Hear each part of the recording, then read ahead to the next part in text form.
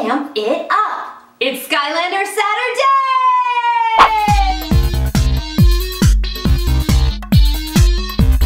Hey, what's going on, Portal Masters? Robert Wuffney here from CoinOpTV. Gonna be talking a little bit about Skylanders Swap Force. As a special treat, I got Tara Platt with me, the voice of Skylanders Swap Force Punk Shock. Amp it up! Amp it up! So we put up some gameplay, or we're going to put up some gameplay of Tara playing Punk Shock in the game. Then I thought, you know, let's just do a little Q&A, a little chat so you can see what she looks like, talk about some of her projects. Let's see the figure. Show us Punk Shock. Isn't she so cute? So what do you think? You see her in the finished one now? I love her little like water gun thing that she can shoot out stuff with, and I just think she's super adorable. And this is kind of the first time you're seeing like the finished product. Yeah, no, I hadn't seen her. When I actually went in to record, when we were in the session, because when you go in to record something like this, they only bring you in for like a 2-hour session at max, because you don't have that much dialogue, and so you just go in. So when I showed up to the session, they had a little prototype of what she was going to look like on the counter, and so they showed that to me, and I was like, oh, she's so cute. But at the time, I actually didn't realize that these are like shoes that she's got on, those little gold sort of boots. I thought those were just that she had big feet, because I thought she was like amphibian with large feet or something. Maybe those are insulating her from being shocked in the water and the electricity or something. I like your thoughts, because I was a little concerned about this whole water and electricity and how this is going to work with kids. I don't know that that's such a good idea, but I'm glad that they've decided to go with Punk Shock, because I think she's cool. So let's talk about some of the other things you do. So Shelf Life is a web series that's been going on. It's you and Yuri, who's also a very talented voice actor. And he's also in Skylanders. Yeah, we were showing her some of the Southpaw, the level at the end with Skylanders. Isn't he cute? So so Yuri and her, they both do voice acting, and Yuri Lowenthal. Guys, you know him from like Ben 10 and a lot of other things, but he's Southpaw. It's true. Southpaw is his most important role. That's the one he talks about, right? Yeah, he always talks about, he only talks, he talks in the voice that he did Southpaw. Special Agent 321, designation Southpaw, at your service.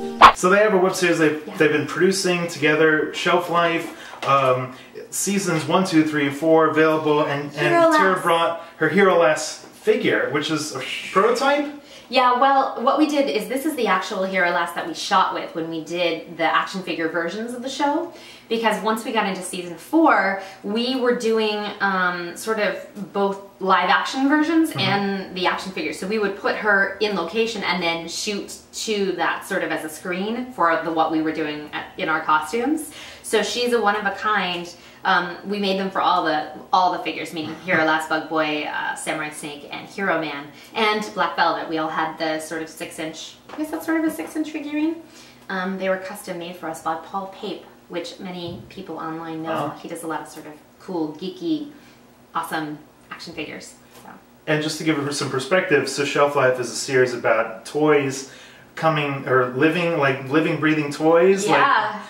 Is it kind of like Toy Story influenced? You know, I would say it's as if Toy Story were on crack. So it's not really for kids to watch, it's much more for adults to watch. There's some adult-themed episodes. It's a little more adult-themed, we curse a lot, but it's a lot of fun, and it's silly, and it takes that idea, that conceit that you've got these action figures that are observing everything they see around them, but they're just stuck up on the shelves during the day and they can't move.